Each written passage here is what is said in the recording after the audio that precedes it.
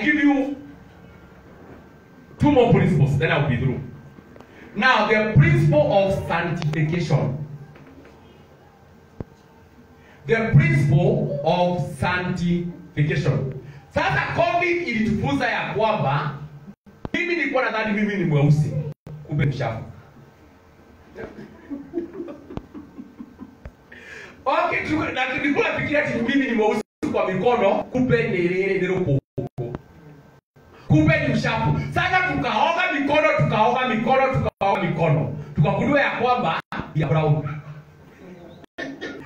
Tukagundua ya kwamba tuko tule hiyo utaanza sauti. Tuko. We are Nubians. We are brown. Tukaoga mikono. Sasa jiulize hivi.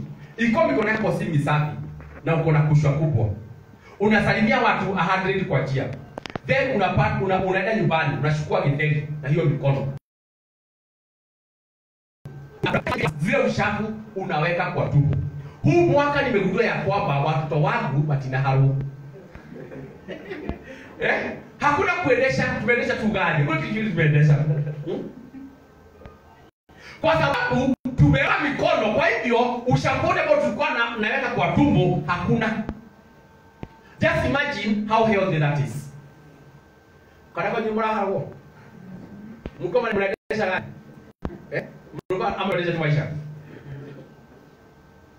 So it is important for us to be clean, to be washed, to be sanctified. Na ukiangalia kwa Bible, hii mambo yote ilikuwa imejaa kwa Bible. Watu walikuwa wanaambiwa uende kwa njia na usisalimie mtu. It is in your Bible. Wanaambiwa ya kwamba wageni wakiingia mumwage maji, msakaze hiyo nyumba. These things are in your Bibles.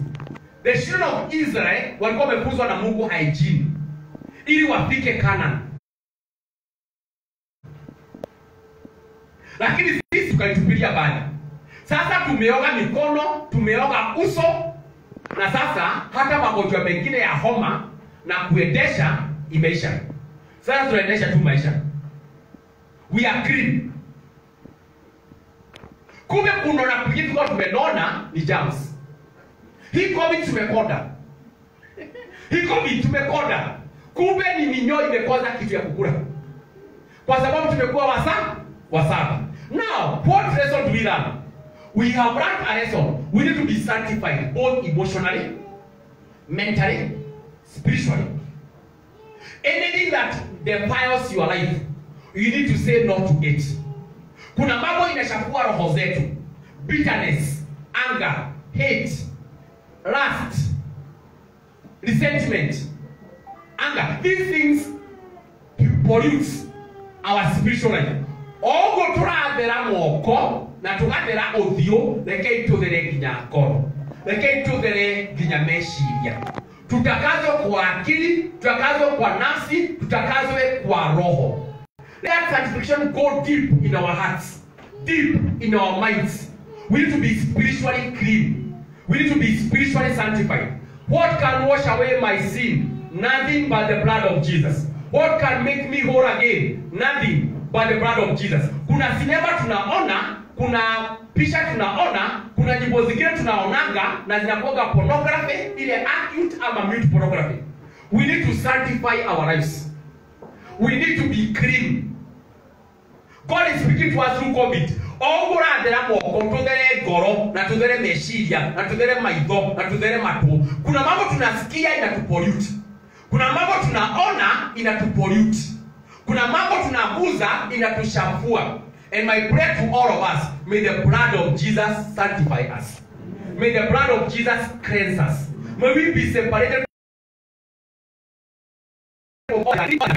God is pure. Let us pray that God will purify us and cleanse us and watch us. We need peace of mind. You cannot have peace of mind when you are polluted. The principle of sanctification. May the Lord sanctify all of us in Jesus' name. Amen. Kuna wewe thakame ya Emmanuel mwene. Kuria muhia aikira agathera mehia biu. COVID atwaterere kenyenda tuthere meciria, tuthere ngoro, tutie kuonaga maundu matatuteithia, tutie kuigua maundu matatuteithia, bitterness ya ngoro ri, marakara ma ngoro ri, kumbe na nduri, that pollutes your life. May you be sanctified. Amen. Somebody say amen. Amen. Now, numona mwote tunwa. Nikule COVID na mtekie muno. Tonu mwaragia muno. Mwaragia muno jokikanwi. Akono ni boro una mwili mwingi. Sasa ndishika ukienda au kubara. Ona mtu aliboro ule akiro hopi. Ni hivyo. Kuna watu tunaongeaga sana kama wale watoto. You don't choose your words. So maybe kuvaa your mask kuna lesson utie kwaragia muno. Sasa utie kwaragia muno. Waragia muno kinyo gatemushi. Unaongea mpaka mzee analala kwa paa. Kwa sababu la shidwa ataenda wapi? Kwa mtumio ya kimbelebele. Wako felika. Para ingisha nikaka. Sikizeni. Hata Bible ime-advocate separation. Soma Bible yako. Hii Biblia inasema hivi. Hii Bible yako. Inasema kama uikale weruinde. Hado uikale nyumbani na mtu ya kibibi. Ati afadhali ukae huko na huko nje weruinde. Ukae na huko kwa desert. Kwa nini? Sisi ukae nyumba moja na mke wa kibibi. Makelele. Wakezi wengine hapa mnafukuza wazee wenu kwa kelele. Please, huyo mtu amekutoka mjengo. Huyo mtu ameshoka. Na wewe unakuja hapa kumpigia kelele zingine. Sisi tunaendaka kwa nyumba kutafuta amani. Tukikosa amani tunarudi kule kwa desert. Unaweza nyamaza kidogo. Wengine hapa kama Zekaria mnachukua midomo miezi 9 ili Yohana azaliwe. Kwa sababu you always speak negatively. Unaongeaga I can't do, I cannot make it. Siwezi make. Unaongeaga two negative things. We need to close our mouths for some time. Maybe Mungu aliona tunaongea sana. Na kuna watu wengine ambao wamesaidiwa sana na mask. Watu ambao mnakuwa spiritual. Kwa sababu ukivaa mask kwa mdomo, you can go pray. Hakuna mtu anajua unaomba. You can now go pray. Hakuna mtu anajua unaomba. Sivyo? Esa the intro kama mtangaji mambo ya watu. Hamshikaki na watu. Sasa mask imekusaidia sana na wale ambao wabuka mnalipa rent. Mmesaidika sana kwa sababu landlord hakutambui. Whatever the case imesaidia. Lakini the lesson is sometimes we need to muzzle our mouths. Sometimes we need to use our mouth the right way. These are called COVID lessons. And finally, brothers and sisters, my time is gone. COVID has taught us to seize the season. Say after me, seizing the season. We need to seize the moment. We need to take advantage of opportunities. When tuliambiwa hakuna kurudi kanisa the second Sunday, I was ordaining pastor. So natoka hapa kwa church, nikakimbia mpaka huko Dodori, hapo huko Boyman.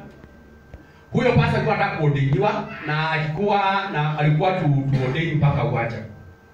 Huyo pastor alikuwa na ulizo na shirika wake. Kwa nini unatusikibiza hivyo? Tunacheka kanisa, alisema unataka tu ordain. I mean, kwa nini tusiweke mimi? Akawaambia mimi nilikuwa na feel tufanye hii siku. Just imagine watu wakajaa kwa hiyo kanisa. Wakatoka mpaka Nairobi wakajaa kwa hiyo kanisa. Tukamuordain. Tukatakaza uwaja. Kanisa zimefungwa. Na what if that pastor alikuwa amepostpone? Hii maisha imetufunza say no to procrastination. Wacha kupostpone mambo. Bali yake kama kwa yuma kalimeka. Unasema utafanya kesho. Aigone kuika mundu wa kuria. Etiko, mutendo lihaso, mundu wa kuria umagara. Etiko, iba bya kusema hii I'm still young. You're still young until when? Yuko kana kilemere? Eti price got ya kitaswa? Swallowed. Sasa, hii mambo ya kulenga. Kujifuta. Wacha kujifuta. Ukiwa unataka kusoma, soma. Kwenda kurudi college usome. Whatever you want to do it. Don't wait for a better season. Don't wait for a better time. COVID has taught us. Kwa mwingine weza. Sawa? Hii mambo ya kukojea sisi unasema kuna watu wanateseka sana. Watu wa kuspace watoto. Na space mtoto after 4 years, after 4 years, after 4 years. Sasa watoto wengi wako shule.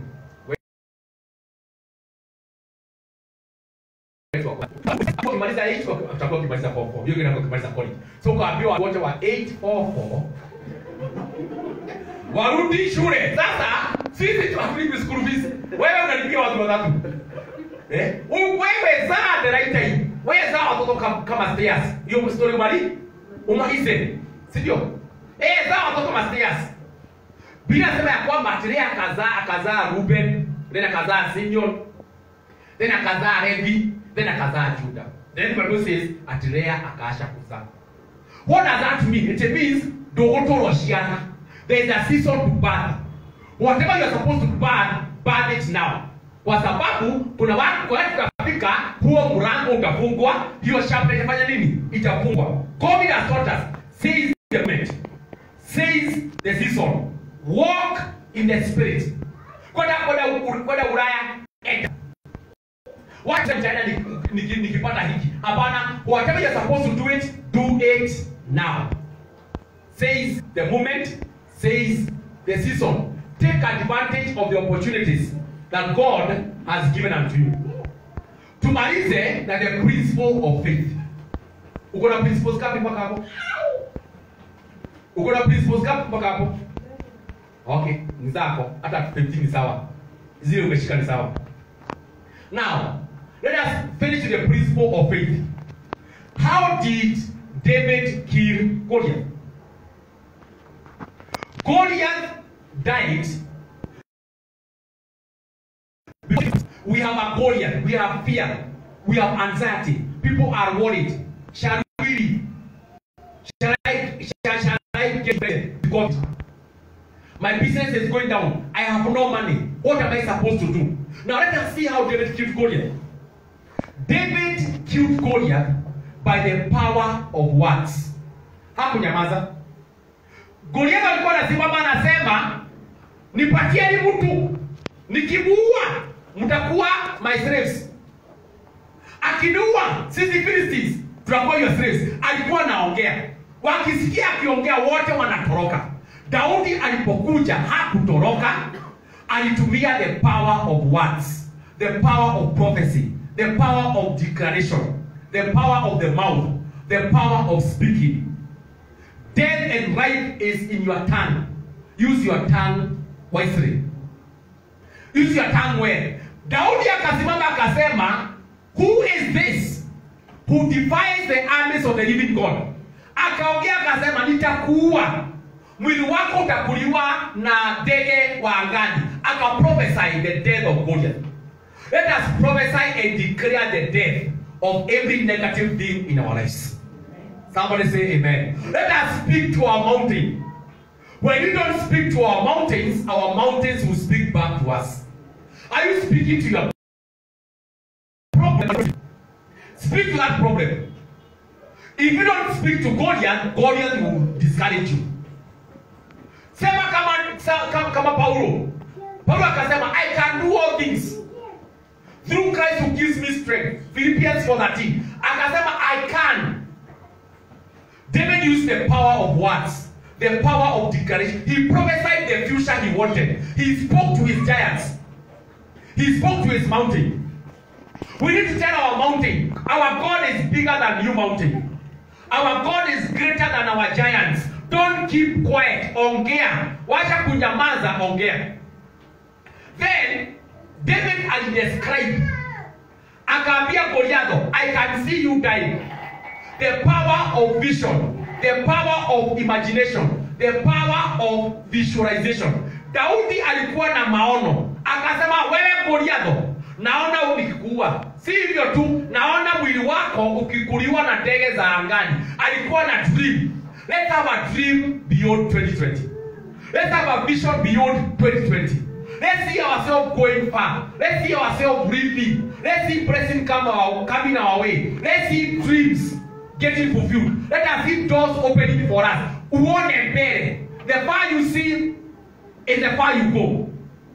Finally, the Bible says David ran towards Goliath. Daudi hakujifisha kwa cave, alikimbia akakimbia towards Goliath. when everybody was fleeing and going out, David ran towards Goliath. David took a step towards Goliath. It is important for you to face your fears. Wacha kujifungia ni kubaya. Ukijifungia nyumbani una chakula. Ukienda kwa soko kuna COVID. What we need today is to wash our hands, to put on our mask, and to put on faith. Kwa sababu ukikaa kwa nyumba kuna chakula. Ukienda nje una simba, kuna Goliath, kuna shida. So, if you do, you are damned. If you don't do, you are still damned. But what we need to do is, we need to wear the helmet of salvation. We need to wear the breastplate of righteousness. We need to take the shoe of our boats. Tufanye what we're supposed to do. Hiyo ingine yote tuashie Mungu. Tusijifungie kwa caves kwa uoga. Tuchukue hatua tuenende. God is with us. Our destiny is in the hands of God. Our tomorrow is in the hands of God. Our future is in the hands of God. And I declare to you, your giants will die. Amen. You shall live beyond your giant. Amen. Akamaliza akasema ya kwamba every person shall know that there is a God. Ati kila mtu atajua ya kwamba kuna Mungu Israeli. This is what God is speaking to us. This is what God is saying. Goliath shall die and we shall testify. Amen. Goliath shall die and we shall testify. Daudi alisema nitakuua. Watu wote wakia ya kwamba kuna Mungu Israeli. Alikuwa anasema in simple English ya kwamba nitakuua na next year nitatoa ushuhuda. I declare to you shall testify. We shall survive, we shall outlive COVID, we shall testify how God provided unto our needs. We shall testify how God protected us. We shall testify how God healed us. We shall testify how God opened doors for us during the COVID season. I declare to you, you shall testify next year. Amen. Mimi kama pastor wenu, I shall testify next year. Ushuhuda wangu utaanza 2017, nikuje 2019, nikuje 2020. Nitaandika kitabu. Tutaambia watu ya kwamba God protected us, God was with us, God provided for us. Matu iketie meigwaine, Ngai agitunyitira moko make. Ngai agitucomora mwatu kainde. Ngai agituhikurira mirango, agitwebe cia kuriha nyumba, cia kuriha thitima, tukiwa thuti njeru teno njikirite na komputa. Amen. Murathimo.